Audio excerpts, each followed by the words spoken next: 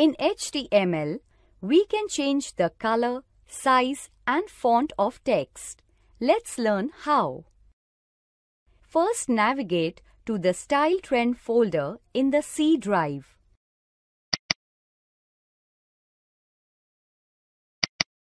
Then, right-click on the welcome.html file and select Open With. Then, click on Notepad. Now, make the changes as highlighted on the screen.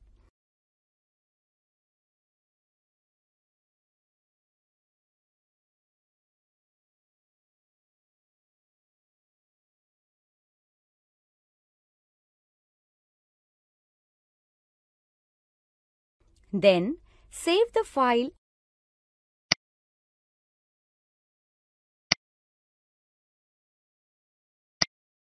and double-click to open it. The output of the file appears. All modern browsers support 140 color names.